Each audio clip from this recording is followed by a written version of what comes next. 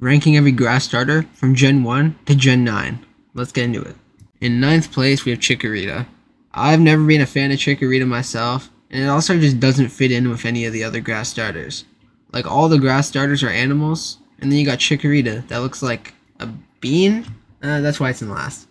In 8th place, we have Sprigatito. I don't really have anything to say about it, like bad or good. It's just a grass cat. In 7th place, we have Chespin. Me personally, I think Chespin is way too overhated, and it's actually pretty good. But compared to the other starters, it just doesn't hold up. This is where it starts to get hard on what I want to choose. But in 6th place, I'm going to have to give it to Turtwig. As much as I love the little turtle, I just like the other ones a little bit more. This may shock some people, but in 5th place, I'm going to give it to Bulbasaur. So I know Bulbasaur's like the Gen 1, he's the real OG, but I like the other ones, once again, a little bit more compared to Bulbasaur. This is where it starts to get really hard on what I want to pick as my top starter. But in 4th place, I gotta give it to Grookey. There's not much that I have to say about him. I just really like the design, and he's the little green monkey who carried me through Galar. Shout out you, Bongo.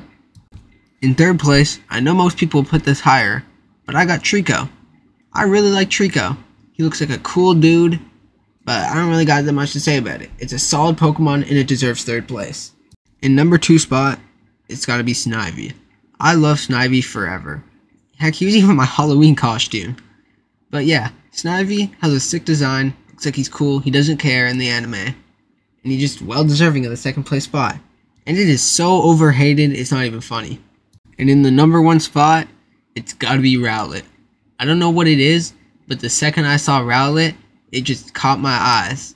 Didn't even care about the other 2 starters in that region, it was just all Rowlet.